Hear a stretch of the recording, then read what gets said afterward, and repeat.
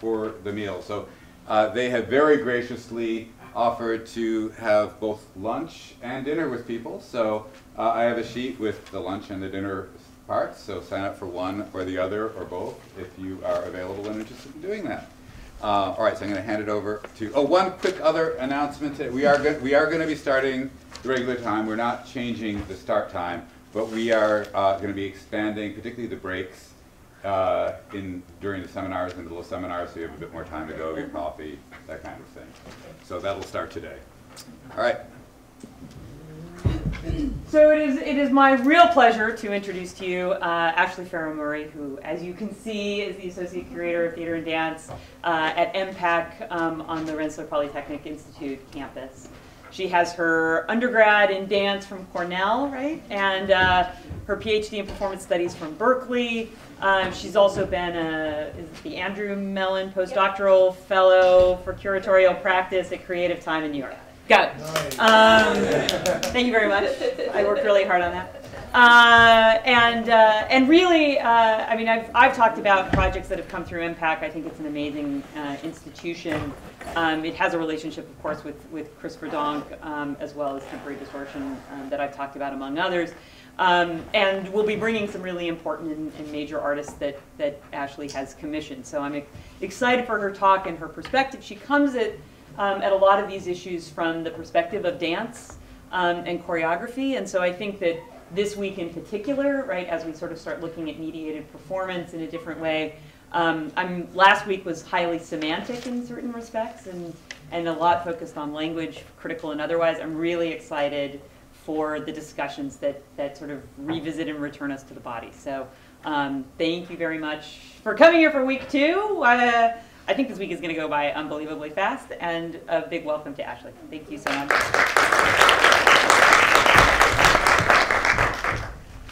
Hello, I'm Ashley. As Sarah said, first of all, huge thank you to Sarah and David and Jason and everyone else who I don't know about as intimately, haven't been as much in direct contact with, but I'm sure this takes a little bit of a team on various levels to get off the ground. So I really appreciate it.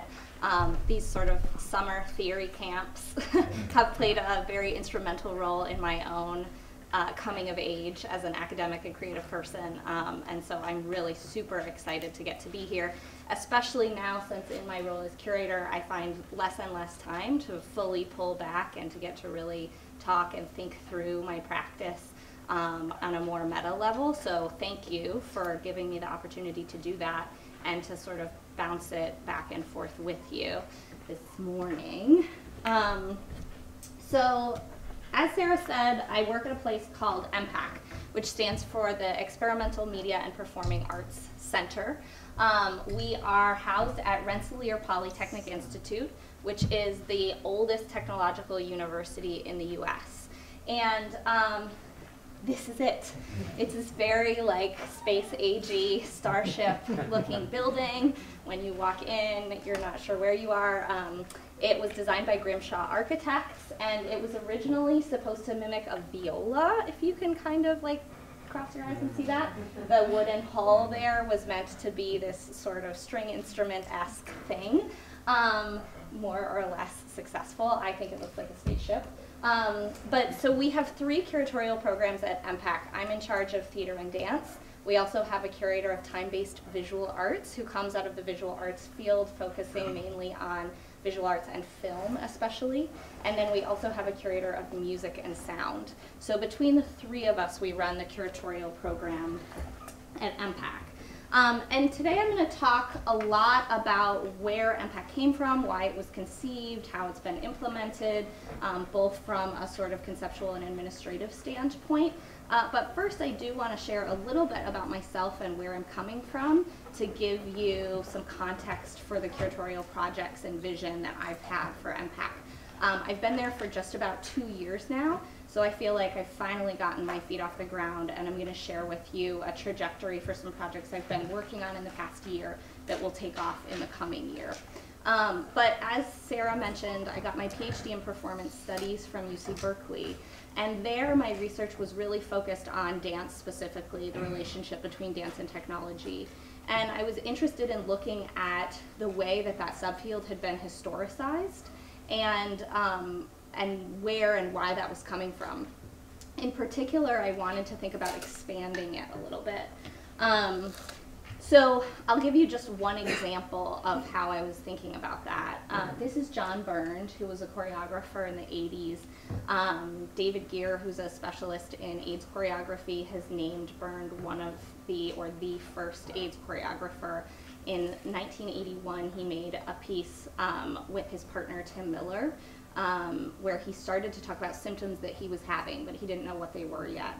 And a few years later, he made a piece called Surviving Love and Death, which again was a deep dive into his hospital experience with a sort of unknown illness that he was experiencing that we came to learn was HIV/AIDS, and he later passed away from AIDS-related causes, but made work up until his passing. And he has an incredible archive at Harvard. Also recently, Ishmael Houston Jones and Miguel Gutierrez restaged or kind of re-envisioned a series of his works for Dance Space platform Lost and Found, and Surviving Love and Death played a really large part in that. When I was in graduate school, I started to look at this work, and kind of appropriately, Peter is going to talk about Dumb Type a lot later, who also has worked a lot in dance and technology and the topic of AIDS, specifically within a tech focus. But when you look at the history of AIDS choreography, it's not typically situated within a dance and technology frame. It's kind of seen as its own subfield of dance. And I had a lot of questions about this because within an art context, a fine art context, biomedical, bioarts are really housed within an electronic arts, electronic media arts platform. And so I had a lot of questions about why this wasn't happening in dance. And in close reading some of John Byrne's works, you start to hear his language, and he's really talking about things that he's putting into his body. He's imagining new agey concoctions that might cure him of his ailments. And it really begins to be this sort of like DIY practice of a sort of bioart intervention into his life and his health, which I was reading kind of as a queering of a dance and technology moment, and wondering why it hadn't before been read in this context, and how we could sort of begin to expand this frame of what we have thought of as relationships between dance and technology and how they played out. So that takes me to EMPAC. I was writing this dissertation and really thinking about these historical moments, and then wondering in the future how to begin to shift the discourse around some of these topics and experiments.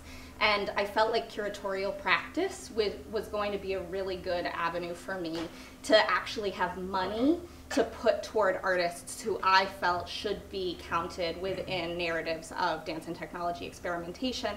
And lucky enough for me, I then had this opportunity to expand my practice into theater, which was kind of perfect because I was coming out of this performance studies background, working with Shannon Jackson at UC Berkeley, and most of my close peers were actually working in theater. So I had kind of personally already begun to flex those muscles, and now I get to do so a little bit more freely. So what do we do at EMPAC? EMPAC is this kind of funny place because Rensselaer, as I mentioned, is a technical university. We don't have a dance or theater department. We do have an electronic media arts program that's a cross-disciplinary program, but as far as kind of academic programming goes, it's more limited along these lines. So it's this funny thing because we're actually a professional arts institution who is at and funded by a university, and I'm going to talk a little bit about why that is and where that comes from in a second. But just to give you a sense for what we do at EMPAC, because we don't teach classes, we do have an original commissioning program, so we commission new works from people. Sarah mentioned that I'm working on commissions now with some people that I'll talk about later, like Maria Hasabi, Andrew Schneider, and Elena Demianenko. I would say the bulk of our work at EMPAC is in our residency and new development program. So we have an open air program, Open Artist in Residencies, which any of you are welcome to apply for, spread the word about. It's on our website. It's an open call. At any time you can submit an application to come and do a residency at EMPAC. We also have curated residencies where I kind of develop relationships with artists and invite them to come and do developmental residencies. Our residency program is somewhat unique in that we don't have a standard set of time, like EMPAC residencies are 2 weeks long and you come and do X, Y, and Z. It's all project specific. So a residency could be 2 days. I had Pig Iron Theater come and do a 2-day residency to build an LED light board and some video effects with it that went into their new opera that they premiered a couple of years ago now. Has it been that long? Maybe a year ago. And so that was like quick and dirty and an out. Or you could have somebody come for 2 weeks. Usually that's around the longest that we do at EMPAC because they tend to be more high intensity residencies. And then oftentimes we do staged residencies where people will come once, they'll leave, they'll do other types of residencies, think more on things, come back, continue development with us. And our team of engineers is in contact with them kind of from start to finish, and I'll talk more about that in a little bit as well. And then we do have a presenting program, which I would say is kind of the smallest program for me. So we will bring in touring productions. Typically this happens when those performances I think are just like instrumental to what we're doing at EMPAC and need to be there within our archive, within the kind of discourse of our engineers and our students and our local audiences. And a lot of times those things are also a way for me to get to know an artist better and start to think about like, okay, for me this was like crucial to what we're doing. What are your next works going to look like, and how might we have some conversations about those? So to give you a sense of what our venues are, because the building itself is kind of an experiment in technology. So we have a concert hall that seats close to 2,000 people. And at first glance, it looks like a fairly typical concert hall. But within the architecture of the spaces, there's a lot of technological experimentation happening. And that becomes crucial to the type of work that I'm able to do with artists and what they can envision. So sometimes it might not be about developing a robot on the floor, but it might actually be about utilizing the robots that are built into our building, and how does that support the conceptual weight of a work.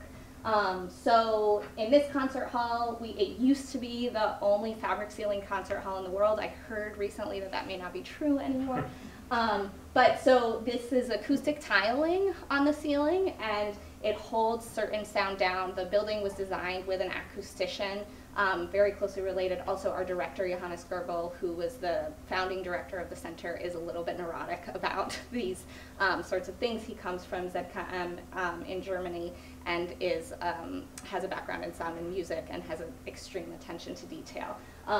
So as you can see, there are like these runway pathways between the panels. This means that we can rig anything from back of house to back of to upstage. So unlike a typical concert hall where you could erect maybe some, some lighting and truss around the stage itself, we're able to rig anything, so we can hang a stage in the middle of the audience, or we can turn things on its head. We can stage dance and flip the space. We can do lots of other things that a typical concert hall wouldn't be able to do. Each seat has its own HVAC handler so that you can't hear the room sound. The exit signs have been specifically researched over the period of 2 years so that they're not bright orange and staring you in the face when you want to make the theater really dark. They're really, really light green that just meets the code. And you sort of see these technical details throughout our spaces. This is our theater, which is like our traditional kind of playhouse for dance and theater. It has about a Broadway side stage and seats around 500 people. Traditional fly house, but all robotic rigging. So rather than the ropes behind the scenes, everything is controlled robotically and has a lot of precision. When we're doing film shoots and things like this, we're able to like rig a camera to the pipes and really carefully control things. I'll talk about that in the context of Maria's work a little bit later. And then we have these 2 flex spaces. This is the smaller of the 2. It's called Studio 2. And it has these light acoustic panels on the walls that sort of absorb sound. They can also be covered up with black fabric that's built into the room and can be brought down. This is our most basic space, And then similar to it is Studio One, which is larger. It has a 34-foot tension grid, so you can walk across the grid. We have performers playing up there a lot. It's also a fly space, so you can fly people. You can also fly robotic cameras and the like. So making, say, a dance film, you can move a camera around without having a rig of 10 to 20 people trying to follow a dancer. It sounds great. The technology is still a little bit wonky, so unless you want your dance film to like really be about conceptually the movement of this camera, it's probably not worth the time. But we're working on it. But so EMPAC was conceived around the turn of the century, and it opened in 2008. And it was made possible in part by a donation from Curtis R. Priem, who is famous for creating the first graphics card for PC.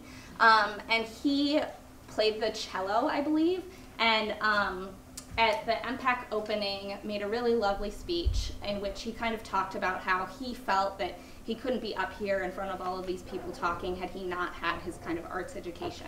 And he really wanted that for our Rensselaer students. So a real part of the drive of this kind of center was, how can we take this technological university and kind of diversify the type of instruction that our students are getting. And this goes along really well with Rensselaer's somewhat infamous president, Shirley Ann Jackson, who had a real vision for EMPAC. And I think her kind of vision for what she calls the new Polytechnic is really interesting. So I'm going to read a quote from her. She says, it's a collaborative endeavor across disciplines, sectors, and global regions, using advanced technologies and uniting a multiplicity of perspectives so that large, multifaceted challenges can be considered and confronted. So it sounds really simple, this idea of a collaborative endeavor across disciplines, sectors, and global regions, using advanced technologies and uniting a multiplicity of perspectives so that large, multifaceted challenges can be considered and confronted. Basically, the hope was take professional artists, put them with the professional research engineers who teach at Rensselaer, and see what they can make together. And this was all kind of being conceived between, say, 2000 and 2008. For me, it's a kind of familiar narrative, right? One that we can look back to 9 Evenings and see a similar kind of experiment. 1966, Billy Kluver, a research engineer at Bell Labs, works with Robert Rauschenberg and a team of artists to set up an experiment that pairs an engineer from Bell Labs with an artist. People like Yvonne Rainer, Deborah Hay, Lucinda Childs, Bob Rauschenberg, John Cage, Robert Whitman, Alex Hay, the list goes on. Female choreographers played a huge part in this, though it's often remembered within a sort of arts context as well. So this experiment was like revered when it came out, right? 10,000 people came to the opening. The New York Times wrote about it. The artists went to Washington, D.C. From it came EAT, Experiments in Art and Technology, which was a whole institution that kind of carried along this work of pairing artists with engineers. It was also a humongous failure. Critics tore it apart because the art sucked, according to them. When you read documents, the archive for this project is extensive. It's at the Getty. And when you kind of go through the personal correspondence between artists and engineers, or artists themselves, reflections, they all filled out surveys after it was over. It was very scientifically documented.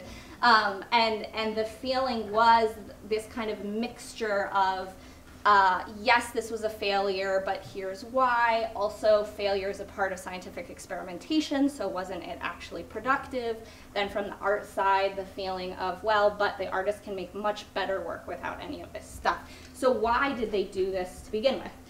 Robert Rauschenberg felt, quote, "It is no longer possible to bypass the whole area of technology. We have no assurance, for example, that buildings will have walls for much longer. Artists should be the first to sense this sort of climate. We can't afford to wait. We must force a relationship with technology in order to continue, and we must move quickly."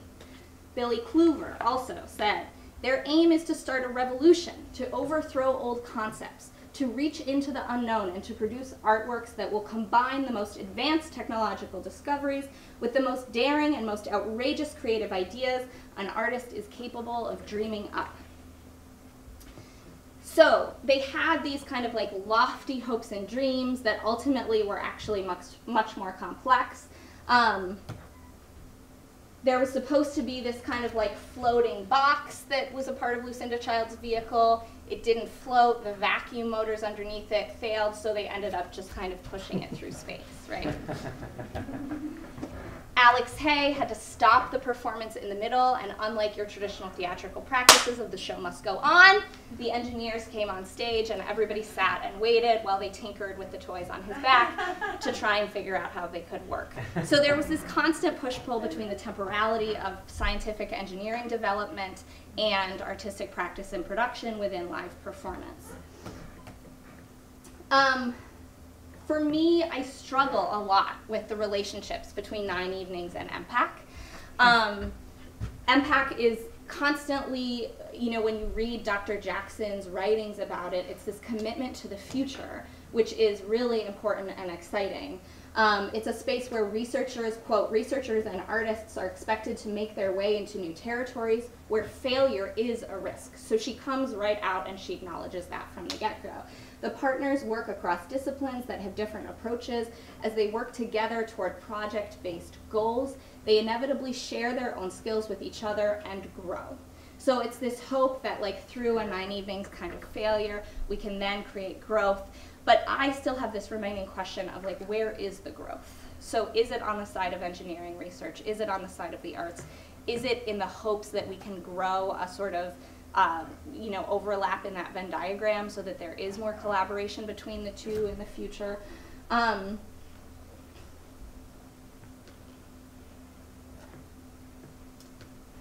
Oops. Black. There we go. Sorry, that's so grainy. But I just want to bring up for a minute that for me, there's like a real distinction between this kind of experiment and something like, you know, electronic arts like VNS Matrix and the Feminist Manifesto, where you know, they were using the internet to like explicitly move away from the body, to have this feminist intervention, and it was the medium of the internet was like, and you know, later we'll talk about like dramaturgically important to the work. The work, the conceptual content of the work was really calling for the medium itself. And I think that with these more calculated pairings between engineering and science, oftentimes that conceptual linkage is being either rushed along or forced, or you know, there's some like misstep. So this is Deborah Hayes' solo, which was one piece in 9 Evenings. And again, the robotic boxes, which were a part of it, didn't quite work. I have lots of theories about why that failure was actually ultimately really productive, which I won't go into today. But I do want to, again, draw the links back to EMPAC. This is a project by Pauline Baudry and Renata Lorenz called Telepathic Improvisation. This was actually curated by my colleague, Victoria Brooks, who's our curator of time-based visual arts, just last year. And for this, our research engineers at EMPAC actually built replicas of Deborah Hayes' boxes that were meant to be in solo in 9 Evenings, and used them very successfully, I might add, in the filming of their project that went on to be a film on its own and a film installation. And so at EMPAC, there's this interesting relationship between engineers who work at EMPAC, who are a part of our staff, and then engineers who are researchers on our campus and who we might pair with artists or who have their own research endeavors that they're pursuing at EMPAC. So this is an image of a research setup in Studio 2, which is one of our performance venues.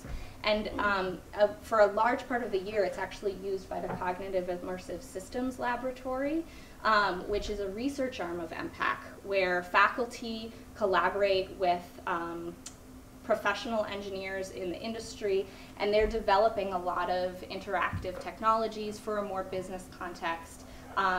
You know, like interactive projection software where you're tracked by connects as you walk around, and your presentation can kind of be controlled by where you're pointing.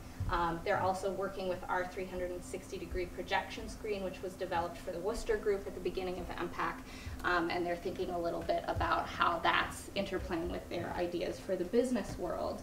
And so then we also have this team of engineers who work at EMPAC for the artists. We have 3 video engineers, we have 3 sound engineers, we have a master electrician, a master carpenter rigger, we have a director of stage technologies, we have 3 network and IP engineers. So we have this full team of professional engineers who are not on faculty, not researchers per se in that sort of academic sense, but who are engineers on our staff working with artists within our professional program, and also supporting the works of people like the Cognitive Immersive Systems Laboratory. So they're this kind of like in-between type of engineer, right? Where they don't all come from the arts, especially being in upstate New York. It's not like New York where every person in your institution has like a 10-year-long history in the arts. It's much different from that. Our video engineers come from television, for example. They all have really different backgrounds.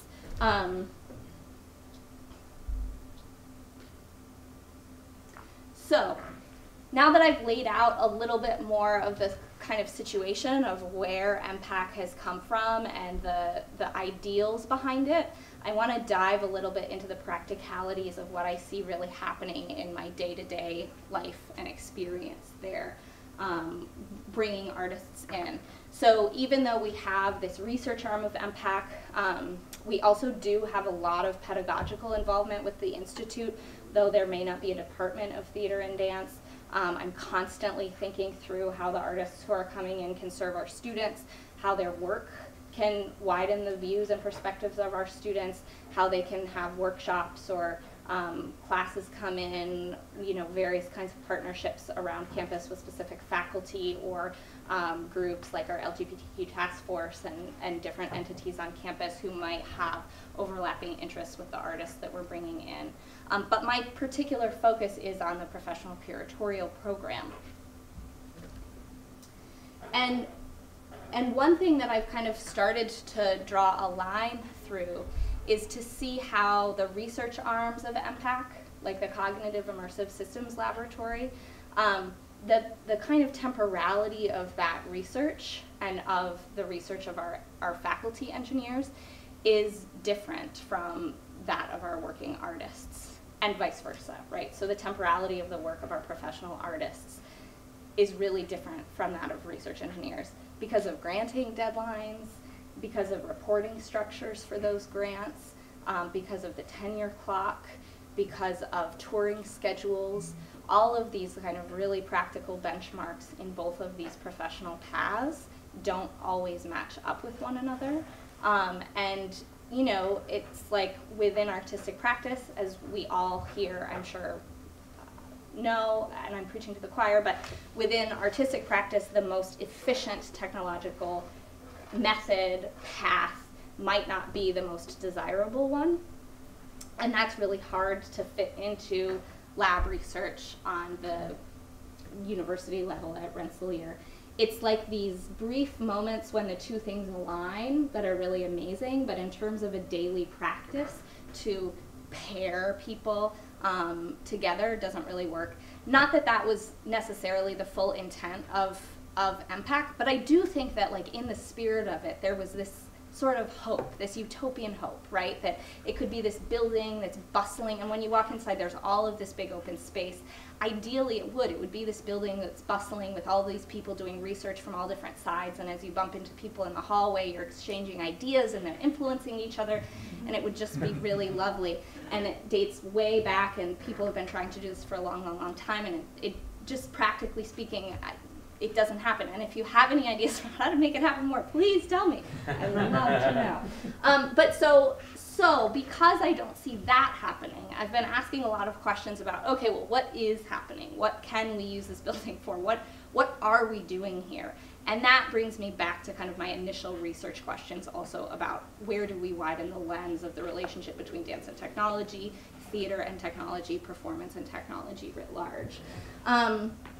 And I've been thinking a lot about sort of also where we're at with like digital arts and media arts. And Shannon Jackson, one of my very close mentors, pointed out in her book Social Works that, you know, she says theatrical performances that do not call themselves new media are as affected by technologies as those who do. And for me, that's like a prevailing feeling that I have across contemporary performance right now. That like we've reached this moment, I would say globally, though, you know, there are also a lot of access questions to be asked, which I'll explain I am really looking at also with the kind of curatorial work that I'm thinking about. But within this world of contemporary performance, I feel that where we were at in 2000 when EMPAC was conceived, where we were at in 2008 when EMPAC opened is really different actually than where we're at with this now. And it feels like this sort of theater technology, dance technology realm, I almost want to just throw it out at this point, frankly. Claire Bishop, who we were actually just talking about last night, has said, quote, especially when this art declines to speak overtly about the conditions of living in and through new media is how contemporary art depends on kind of revolutions in the future, right? So what does it look like to start moving past some of these assumptions about what it looks like to pair scientists and artists and what it looks like to make electronic art? EMPAC originally stood for Electronic Media and Performing Arts Center. And the name was changed, thank goodness, to Experimental Media and Performing Arts Center, right? Switching out the electronic for experimental. And so that is what I've really been holding on to. What does it mean to take this technological building? Anything you make in this building is technological, without doubt. We do documentational shoots of every single piece. To do that, we use 4 robotic cameras.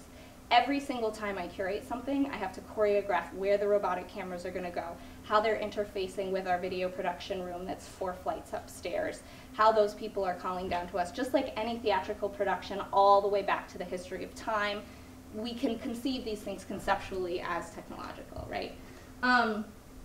So this brings me to the work that I'm really interested in thinking about and starting to include in this bubble of the history of the relationship between these things. Ali Moini is an Iranian choreographer. He's based in Paris. And he does work with a lot of things that we think of as like interactive digital technology, sensors and projection and all of that. But this piece, My Paradoxical Knives, is one that I've really been quite interested in. It's kind of a performance art-ish piece. It happens in public spaces. It's installed on a large square of metal sheets that have a Rumi Sufi poetry written in circular motion in Arabic and English, actually. Ali, the audience sits around the platforms. Ali enters. There are knives laid out with straps that have little clips on the end. He comes out dressed in this strappy-looking attire and clips the knives to the straps. And then he starts to turn and sing, and the faster he turns, the more the knives, the velocity lifts the knives, and the knives point out at the audience. And it's this really extremely poignant and beautiful work that questions both formal theatrical properties of how close can my audience be to me, how much can we share perspective, and then also larger cultural questions. Depending on where the piece is performed, it reads really, really differently. I curated the work at EMPAC because to me, the costume was really reading as a kind of visualization of networks. And Ali was talking a lot about kind of cultural, global relationships between people and the conceptual makeup of the work. And I was just, I couldn't get the sort of like images, networking images out of my head as I was looking at the content of this work and thinking about how conceptually, though he might not name it as such, the content of what he's dealing with is absolutely the politics of global digital culture. And so what happens if we kind of name it as such? And by bringing this into the lobby space of EMPAC, how does it all of a sudden situate it in the context of experimental media and performing arts? And how are we reading it differently? I was not able to bring Ali into the country because of current lovely immigration policies. And so we staged the work with Ali on Skype, and me kind of imagining, okay, Ali's knee would be around my hip, so I'm going to drop the knife here. And so we kind of staged it that way, as if Ali had just finished the performance and left. And then we did a Skype conversation with Ali in the same space, actually, and Ali's collaborator, Fred Rodriguez, who's Australian, who was able to come to the US and do a residency remotely with Ali toward their new project. But so we kind of did an event around it with this installed alongside of a Skype conversation with Ali to hear about his new practices. And so, you know, for me, I could have chosen to curate one of Ali's more technologically advanced works, but conceptually, this one actually read more in the context of a digital culture aesthetic for me than a lot of his other projects. Jamil Aloe-Kosoko is an artist based out of Philadelphia. This one's really grainy too. I didn't notice that before. So Jamil's work is, he has been a longtime curator, thinker, maker, who in the last few years has gained a lot of attention in the US and European contexts. His piece, #Negrophobia, is depicted right here. And he also, more recently, has made a work called Seancers. They're both coming out of the same world. Hashtag is a piece that looks at Black Death, mourning, ritual, theory, and there's a moment in the work when the performers use a live cell phone feed to film the audience, and it's projected. You can kind of see, this image is really bad actually, I need to get better images of this piece. But it's projected, and the staging is in an X, so the audience sits in these X pockets with these two crossed runways, and it's a really kind of expansive installation across the space. There are books, there are photographs. It's made into an altar of sorts. The stage is, there's live DJ music going on, and as you see the cell phone footage, it's obviously reminiscent of footage of Black Death that's perpetuated across all media platforms right now. And so while the kind of imagery of maybe a live cell phone feed is not that technologically advanced, for me conceptually, this piece cuts straight into the middle of digital landscapes in our contemporary culture in the US and how they're being thought of, perpetuated, and lived from a very specific embodied perspective. The other thing about Jamil's work is that he takes cinema imagery as like a huge inspiration for him. And so when I started to talk to Jamil about the work, we had conversations about what would happen if, okay, so Jamil has translated cinema imagery into live performance and then also taken news media imagery and played on that with his technological presence in the work. What would it look like then to retranslate this live performance back into cinema? So this is the type of conversation that I'm often having with artists, also because it's very nice for me to just curate work that may not be super technologically advanced, but also at the same time I want to ask the question, you know, why are certain artists making work with experimental media, however you want to call that, and why are others not? And sometimes it's as basic as I didn't have the resources to do it. So an example like 9 Evenings, you need to collaborate with Bell Labs, right? A lot of people who are making interactive technology performance have some kind of connection with a research university where you can use lab facilities. A, you need access to those spaces, and B, then oftentimes you have to at least adopt some of that temporality that I was talking about earlier of being in a research lab and having to work around or within or in relationship to or bouncing off of a different project. And so for me, I want to ask, like, what does it look like to make EMPAC that lab, but that lab for the arts, where the arts are kind of asking the questions, and then we see what's bouncing off of the scientific work that's happening around it and within it. And so part of that is me having conversations with artists asking, like, okay, well, with the resources of EMPAC, what would that do to your work? Would it help it? Would it not? And a lot of times it's inviting artists in to have a creative residency where you play with a lot of technology to just see what sticks. And then you go away and you have a residency at somewhere that doesn't have any technical facility to just think about it and then come back and say, okay, so none of that stuff is actually appropriate for my work anyway.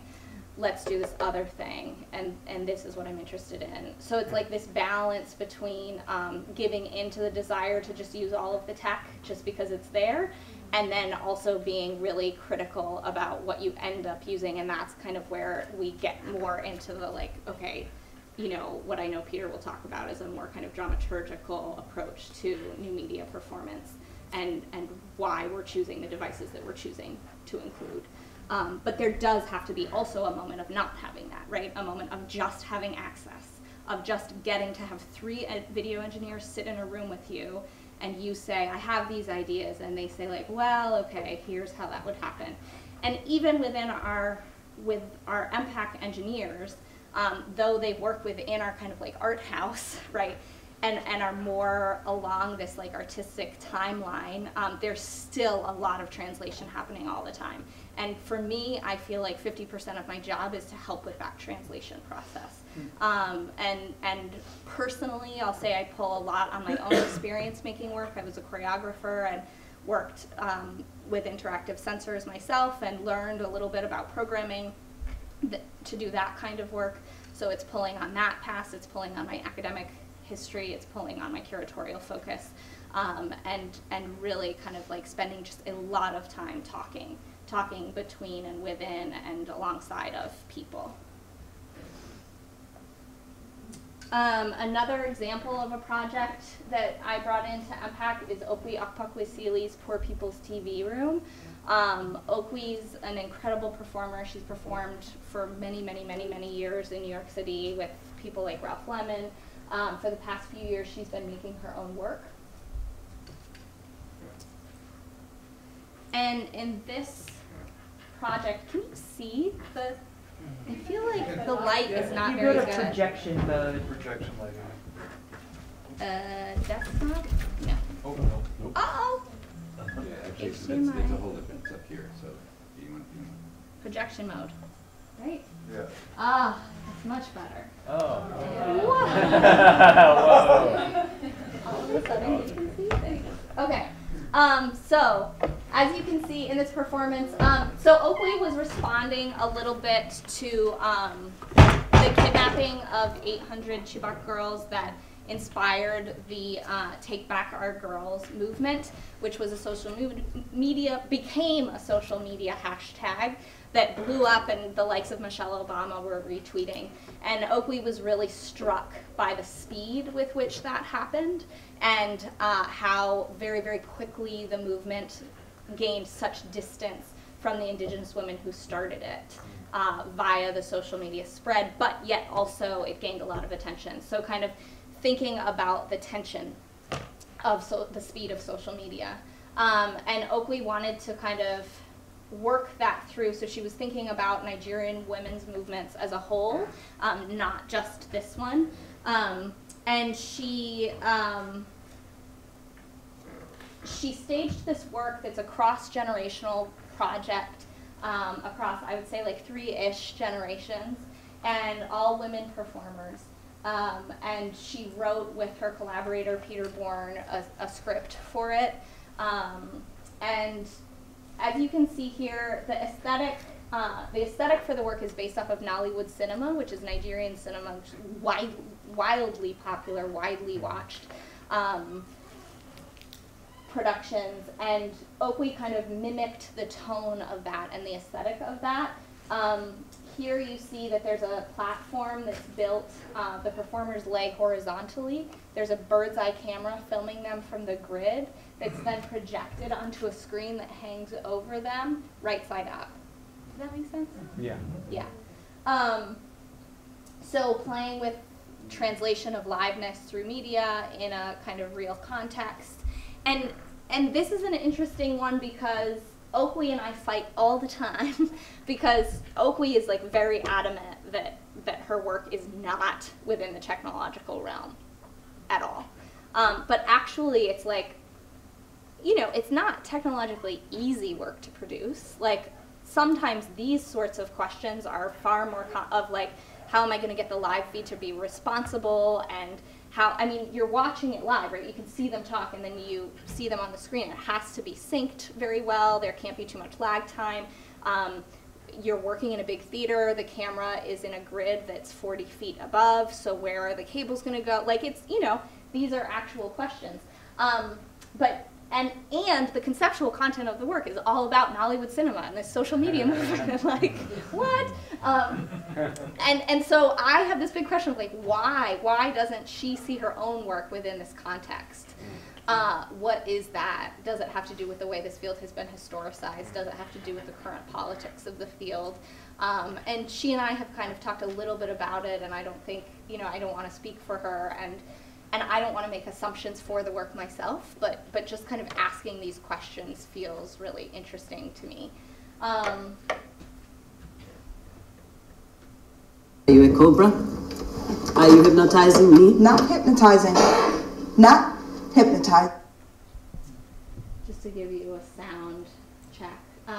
The other thing about this work is that behind the entire set is an L-shaped frame with a large plastic sheeting covering it. And in various moments it's used as a backdrop, but it's also used as a kind of representation of a barrier between real and spiritual worlds. But also I see it so much as a screen. So you have, you know, a woman upstage and a woman downstage of the screen. They're moving in relation to each other, they're singing, they're vocalizing, and eventually there's a break in the sheeting as well. And so alongside of the live feed screen that you're looking at, I can't help but read it conceptually as a sort of material physical instantiation of screen representations of presence, you know, transmission. And so there are all of these like little ways in which I see digital culture, media culture kind of coming through in a work like this that I find really interesting. And then what I love about this piece is that it broke EMPAC.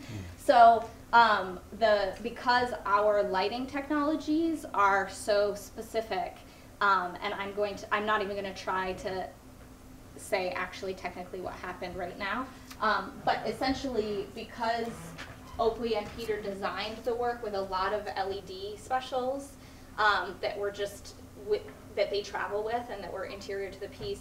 Because our lighting controls are rigged to our more technologically advanced digital systems, they lacked the ability to fully dim and fade the practical lighting that was within the piece in the same way that the piece was able to function within much lower tech black box settings.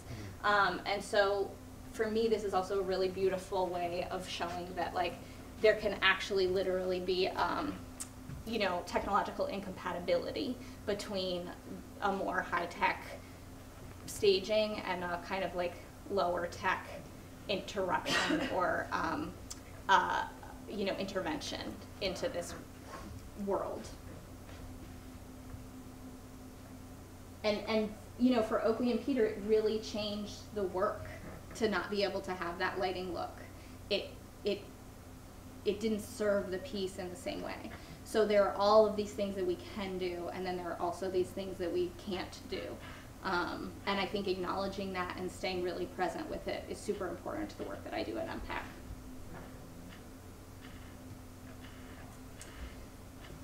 Maria Hasabi is an artist who's also working a little bit with the temporality of media, which is why I was interested in working with her.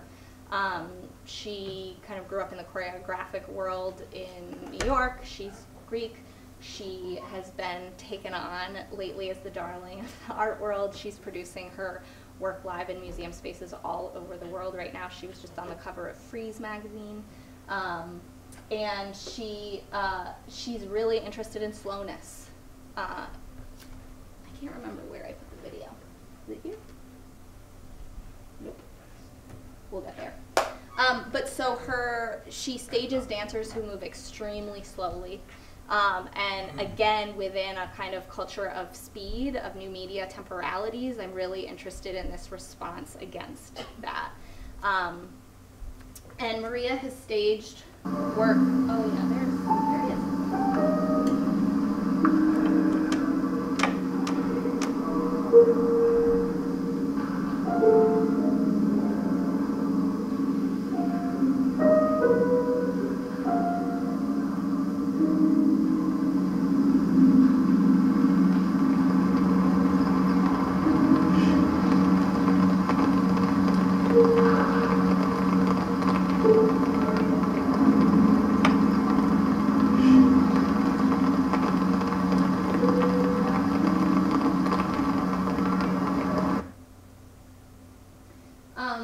Maria has staged her work in public spaces, museum context, and for the stage.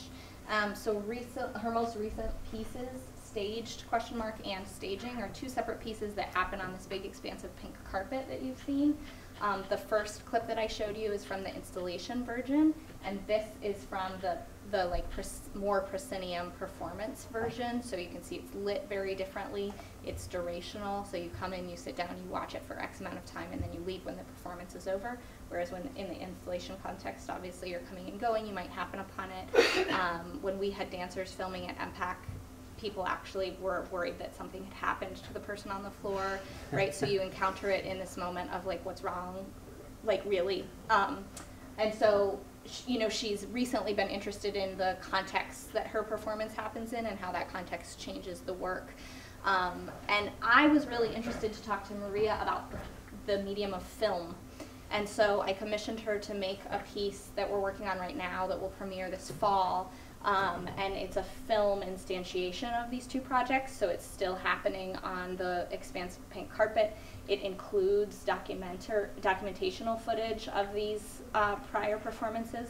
And in talking to Maria about the medium of film, she has this interest in, okay, in live performance, I try to make my dancers move as slowly as they can, or as slowly as possible, and what with film am I able to expand beyond what we can do in live performance. So again, kind of approaching an artist who has not traditionally worked in media really at all. She did make one small dance film, which was also, I saw that and I was like, you should be making films. But so I'm really curious like what this medium of film will give to Maria. So we brought Maria in and did a full film shoot with her. And again, this was a process of an artist who had no experience, didn't know any editors, didn't know, you know, I mean, our early conversations about this were really amazing because we had to actually find the language. Like she would say, animate when she meant something completely different, or she would say, you know, and so it was really like finding the language for what she wanted aesthetically, and then working on finding her collaborators within the arts. So this was a matter of pairing an artist with engineers, but it just looked a little bit different from a 9 Evenings like artist and, you know, industry engineer. It was more like finding her film collaborators. But like, what if we start to think of these collaborations also within the same vein of the historical intentions that started some of these projects and conversations?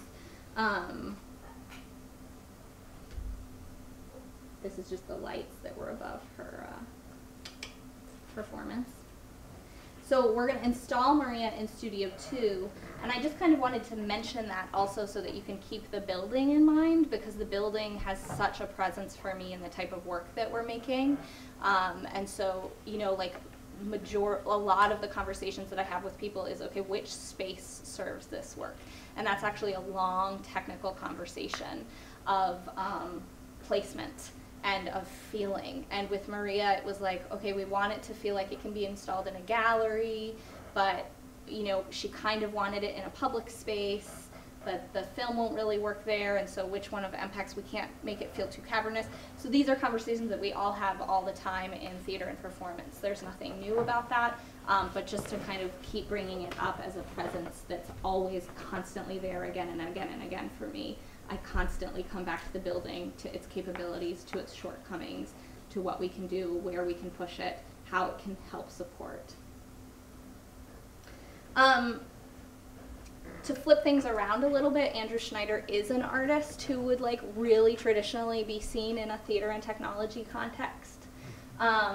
I commissioned his latest work, After, which premiered at the public in this past January, the Under the Radar Festival. After comes after Andrew's last piece, which is called You Are Now Here or You Are Nowhere. It can be read in either way.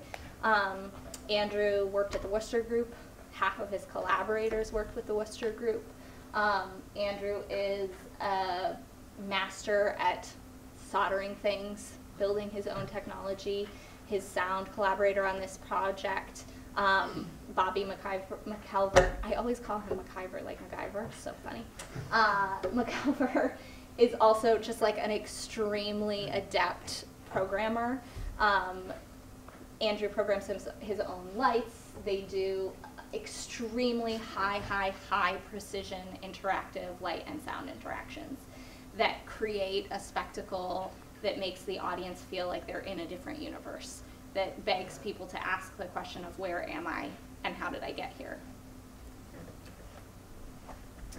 And their process is really, really interesting because actually, though Andrew from the outside is seen as like the theater tech kid, a lot of the conversations that I have with Andrew are exactly the same as the conversations that I have with the other artists that I've talked about and other artists that I have. It's really no different, and Andrew has a lot of the same questions and concerns of like, why am I incorporating this technology into my work? What is the conceptual grounding of this project? I only want to use media where it really feels necessary within my production, within the experience. For him, it's really often, I find, about the experience of the audience. And this is an example of a project where we did really use a technological cutting edge research practice at EMPAC. So this is an image of EMPAC's wave field synthesis system, which is a sound spatialization system that was developed by, well, it wasn't developed, the technology exists in the world, but this particular system was developed by our director, Johannes, and our lead sound engineer, Todd Voss. And it's a speaker array that consists of 495 micro speakers. So each one of these little boxes that you see here is a teeny tiny little speaker. And it's run on a program called Dante, which essentially we've developed this in close partnership with EarCom in Paris, and also we do a workshop. If anybody's interested, we do a workshop every July, and now it's a collaboration also with Stanford. Where we kind of, not me, but people come and essentially like this, come for a week or two, attend seminars, and also do sort of like practice-based experiments with this system, because there are very, very few in the world. There's none quite like this, where the speakers are quite as close together, and there are so many of them. And essentially with Dante, it's like an iPad interface, and you can literally place sounds around a room and then with your finger move them around in real time. And so imagine if there were like a taped X on the floor right there, you could place a sound there and it would sound like there's a violinist standing there, or at least a speaker that's right there. And you can stand here and you hear her here, and then you stand here and you can hear her here, and then you walk away and you feel like you're walking away, and then all of a sudden she moves over there, right? And you can do multiple sounds at the same time. And so Andrew and Bobby came in wanting to do this piece that was kind of like a Turrellian, wait, where am I? And the light experiments just didn't work. We spent 2 weeks trying and trying and trying and trying. It wasn't working. So then we were playing more with sound. We were playing with hyperbolic speakers, moving them around, and it was really super clunky. You could always hear the wheels of the speaker moving even in the dark. And so we realized with our audio engineer, Arjeo Ascani, that actually wave field was perfect for this. And this is like the aha impact moment for me, because we developed a system that was like, oh, this is awesome technology. It could probably do really cool things for sound, music, and maybe theater and dance and all of these different contexts. We can't tour it, really. Who's going to make work on it? We don't want to like force people to come in and make work on it, because that makes for not that interesting of work. So here we are with artists who are at EMPAC, who we're already working with, who are making a piece, and we're like, oh, we have the perfect thing. It's our wave field synthesis system. And it's a match that really, like, the work called for it. This was a huge research endeavor on the part of EMPAC and Rensselaer. And it was just like the stars aligned, and it worked. And what Andrew and Bobby did was they actually rigged it in a way that had never been done before. So rather than in like a concert type setting where it would be facing out at the audience and you would like be hearing sounds move around you there, they actually rigged the boxes above, on a rake above the audience. And we worked on a complete blackout, and the sounds move through space. And if you're in a space that really is truly completely dark and completely quiet, you have this experience of feeling like somebody's moving the bank of risers that you're sitting in through space. And you can't see anything, and so you can't really tell where you are. And what was beautiful to work on this piece was that, in fact, Bobby worked very, very hard on the sound design, which was so important, but actually as equally important was just getting the space really dark and going up into the grid and taping over every single little LED light that could shine through, and sitting there for 2 hours to make sure that even as your eyes adjust, you can see every little ghosting and shadow. And then realizing, oh, I can see a ghosting here. Let's play with that. Let's turn that actually into a like surprise scene or whatever, right? So kind of using these moments of technological research and implementation, allowing them to push other theatrical practices that have nothing to do with it, and just like, that's why I said at the beginning, kind of getting rid of this like technology weight and just letting it all be about theatrical experimentation and implementation.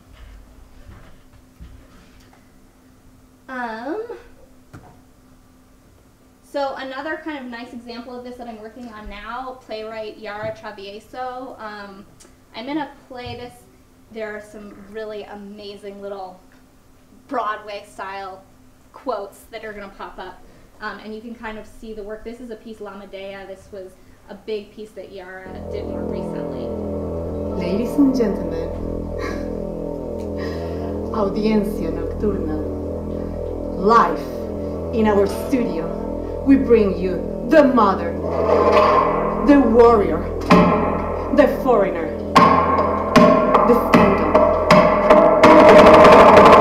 La Medea! I left my country so you could live love. I left my family so you could live love. I'm gonna do this deed, and when the deed is done, you'll be a widower and childless man. I am not a Greek woman!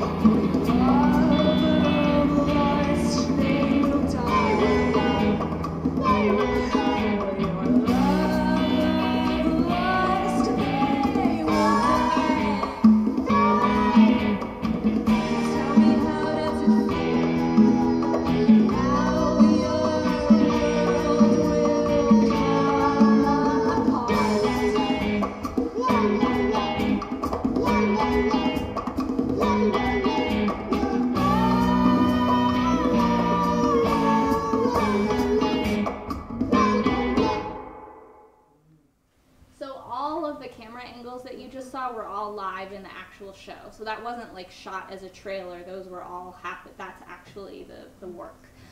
So there are several live cameras. There are people carrying those cameras throughout the whole show, which is like hugely exhausting work and really intense, actually. Also figuring out battery life and all of that. Super a lot. And Yada's also a filmmaker. She writes, she directs, she performs, she wears those hats.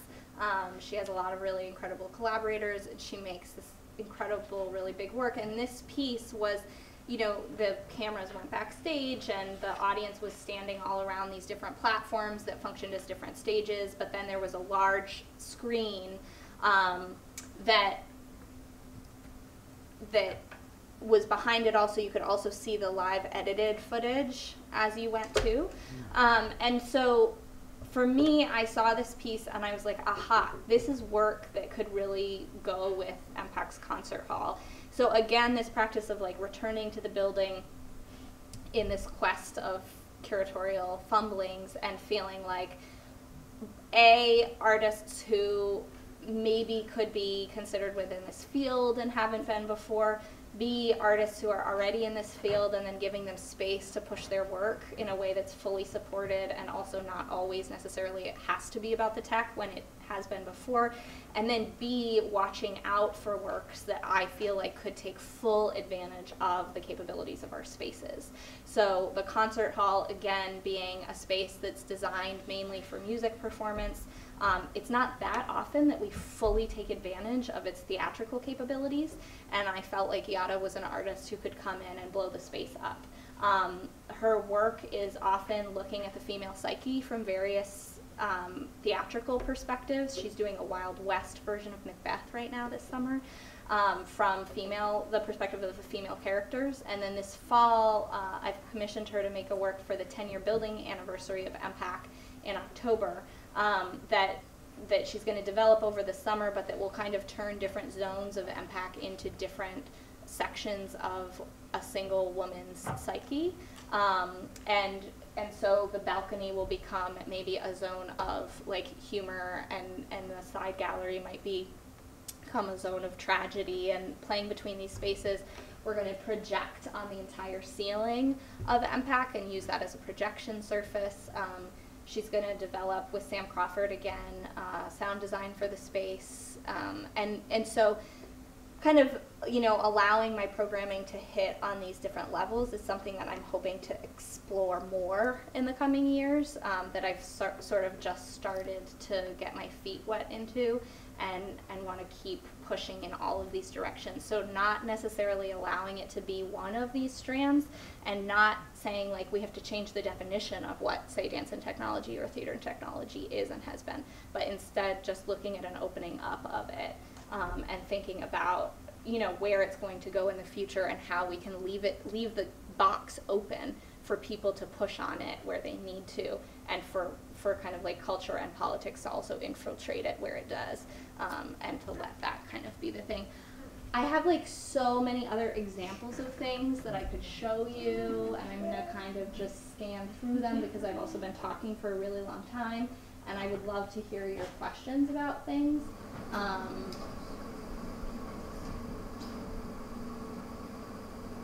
And I'm happy to talk more about them in whatever capacity later.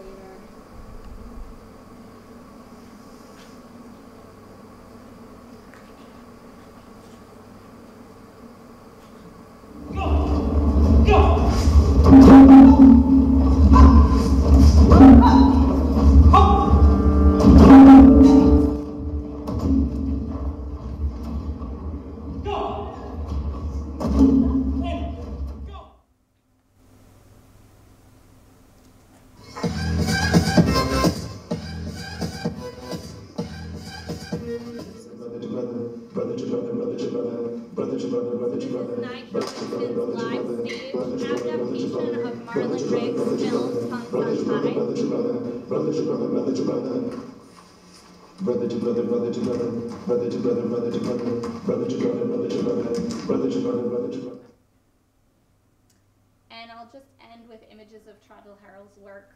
Peter and I talked a little bit last night about some things we could do this afternoon, and one of the things we talked about was also going through a little bit more in depth into the practicalities of a particular project, and I thought my work with Trudell could be interesting to talk about in that context, so I won't go too much into it, but we've been playing, again, with the temporalities of spaces in different disciplines, this time not between engineering and art, but between, say, fine art and theater.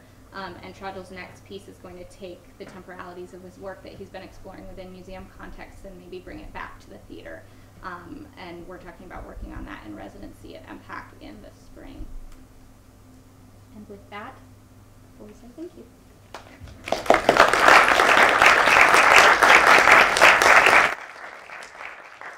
So we have Time about to 10 take minutes some for questions? questions, Yeah. absolutely. Should I just call? or- Sharon?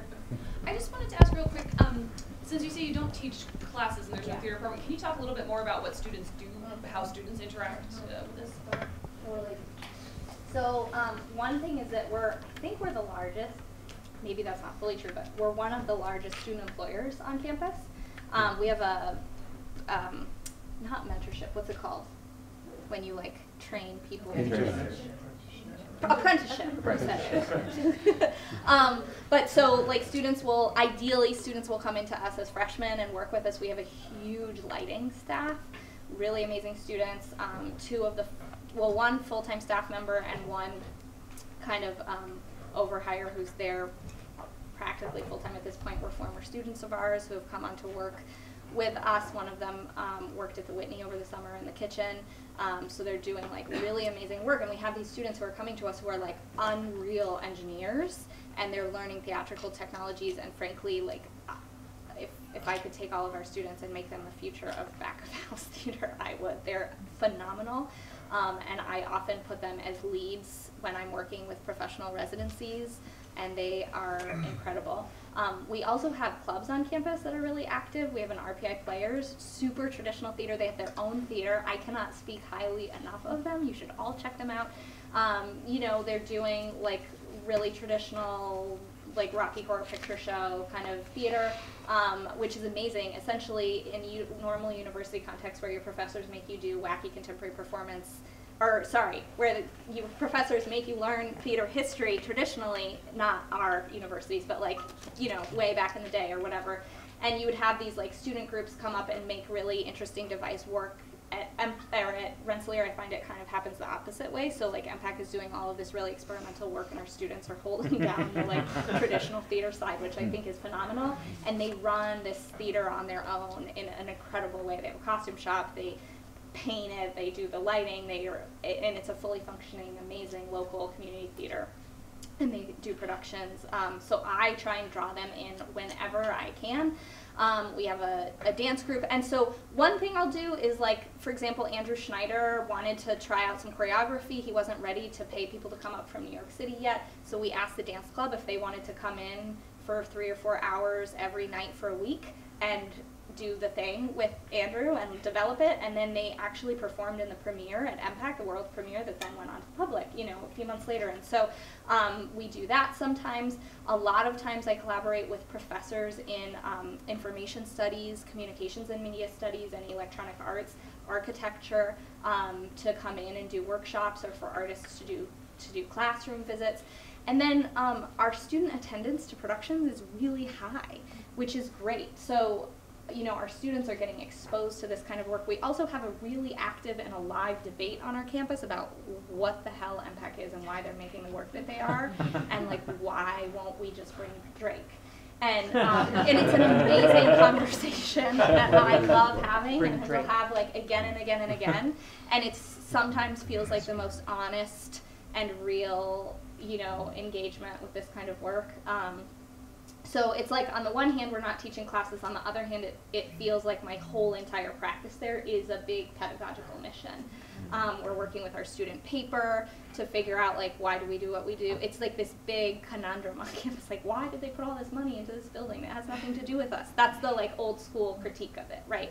And I think we've made incredible progress over the last 10 years of really building these inroads. And I have to say, I think that speaks really highly to Dr. Jackson and Johannes's original vision for the building. Like, I can kind of critique, it's easy for me to build a critique of, you know, oh, well, it's harder than you think to pair artists with engineers, but actually just the practice of putting a center like that at a school like Rensselaer is revolutionary and incredible, and it has sparked conversations with our artists, with our students, with faculty, with visitors. We have a lecture series, so scholars come in and see it. And one thing Johannes has wanted to do from the beginning that I hope to also do is, you know, how do you also create a culture of like bringing scholars in to do residencies and have more interaction between scholars and artists? How do you support publishing in the field? All of this kind of stuff. So it really, like, what does it look like to take a center and make it its own research institute? And in that sense, all of the work that we do is a pedagogical endeavor. So, yeah. I'll just... Yeah, you can do it. Yeah. So I'm so jealous right now. Are you hiring? No, sorry. I'm Mississippi. We actually are hiring a music curator. Edit that out. If you're this space is phenomenal, and what you're doing, the work you're doing it's breathtaking. Thank you. I mean, I was like, Thank you. to my seat the whole time. And my question kind of goes along with how the interaction with the local community of Troy, because Troy tends to be a very, That's my other favorite. kind of, is a little bit more of a conservative town. And I'm looking So I'm Troy's largest cheerleader. Yeah. Well, I just think Ask so. anybody in the arts that I walk around, people are like, "How are you in Troy?" I love Troy. Well, my knowledge of Troy is from Bilel's. Yeah. From Bilel in around 2008, 2009 when he was moved to this, and I went Sanctuary for Independent Media. Yeah. And RPI actually was like, get out, and the Sanctuary. Exactly. Exactly. And so I look at this list of performers, and you know they're using some of them very kind of divisive, and I love it, incredible. And I'm just wondering how the local community reacts to some of these pieces. Yeah. So just the context is that there's this amazing independent arts center in Troy called the Sanctuary for Independent Media. You should all look them up. You should donate to them if you can. They do a really important, incredible work. It was kind of started by a group of arts faculty, Brenda Miller, Kathy High, now Bustamante was really involved when now was at Rensselaer. Who else?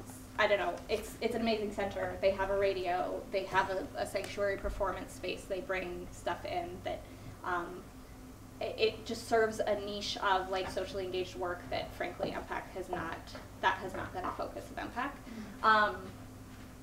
Or there's just like aesthetically the missions have been a little bit different. They also do really interesting work. They're located in a very kind of class divided area of Troy called Lansingburg. They have like taken over a lot of different properties around them now. So they have a community garden, they host community dinners, they've built an outdoor performance space across the street. So they really like community integration there is you know, strong and not unproblematic, but very clearly stared in the face. And yeah, they do great work, and there used to be like a lot of separation between EMPAC and historically, you know, you're citing an example of something that was actually not allowed to happen at EMPAC, then was able to go to the sanctuary.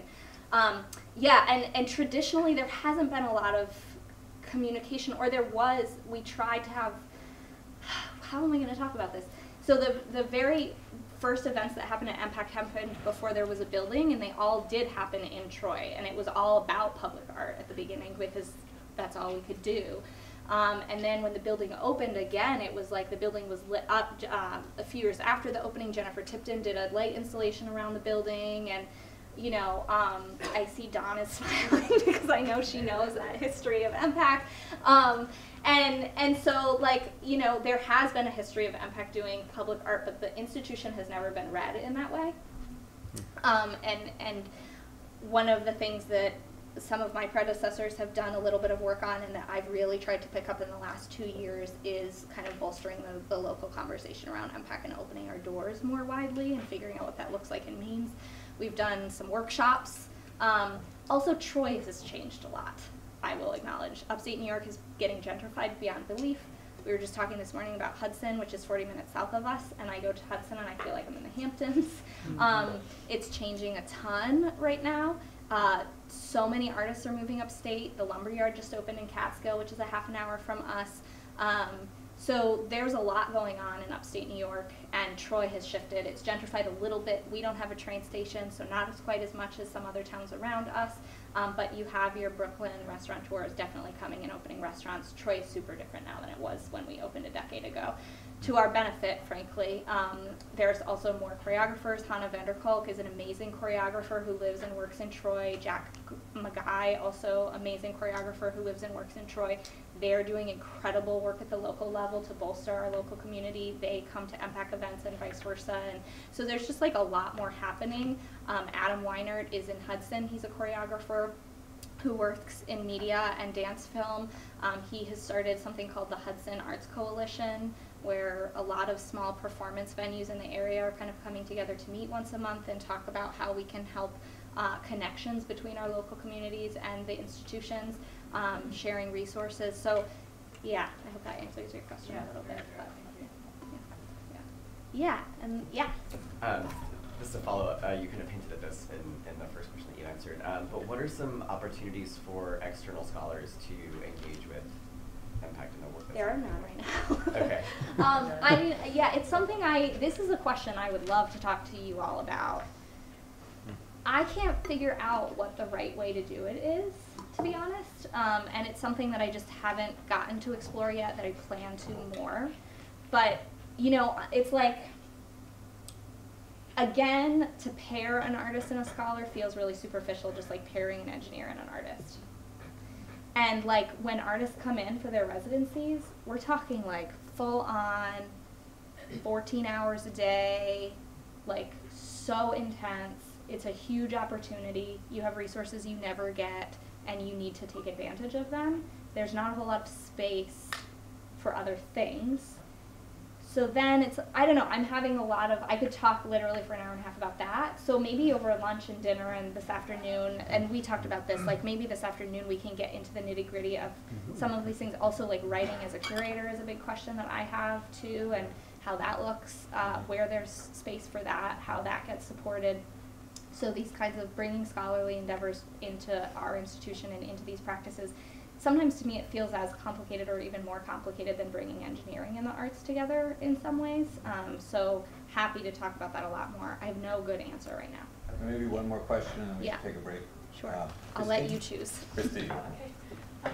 So this was so fantastic and exciting to hear, so thank you. And I really appreciate your focus on how can the art lead the dialogue, you know.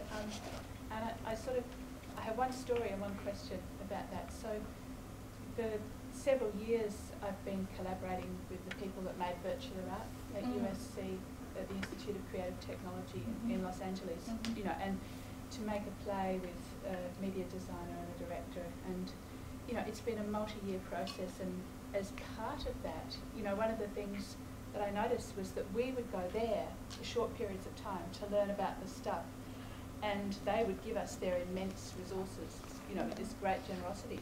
But we had such fundamentally different ideas of what we wanted to do with the stuff.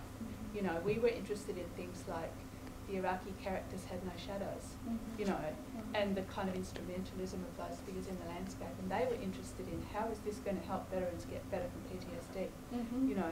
So that was interesting in and of itself. But I'm really thinking about what you're saying about how can you make the artists be empowered in dialogue with the technology rather than trying to fit in with what the technologists do.